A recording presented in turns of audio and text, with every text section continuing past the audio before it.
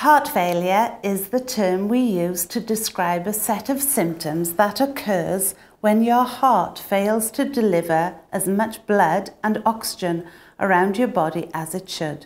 Today, we will talk about what happens when the heart muscle becomes damaged and weakened. The muscle of the left ventricle sometimes becomes damaged, and often this can be following a heart attack.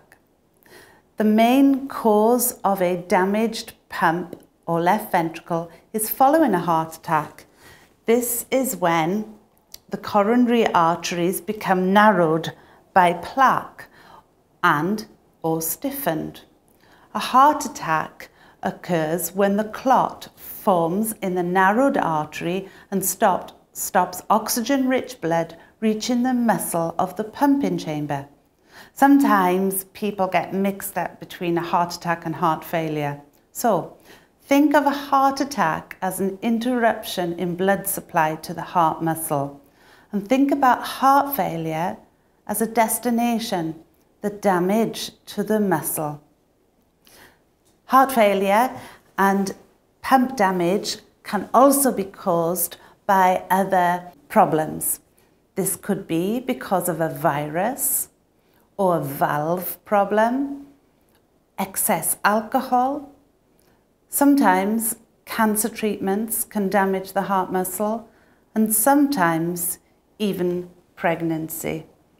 When the muscle of the left ventricle becomes damaged, it no longer is able to pump and squeeze as efficiently as it should. And this means the body does not receive sufficient supply of blood for its needs. The body relies on enough oxygen-rich blood in order to function properly.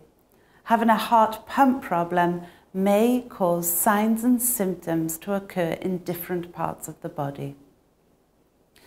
When the left ventricle is unable to empty, the chamber above the left ventricle has to store more blood, and that can stretch.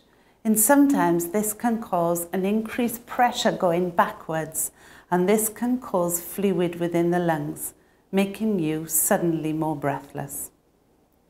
Heart failure is generally a long-term condition, often unpredictable, and so it's very important for you to understand how to self-monitor your symptoms, to understand the medications you are taking, which are so important to reduce deterioration, improve your symptoms, and also to understand why regular blood tests are vital to monitor your progress.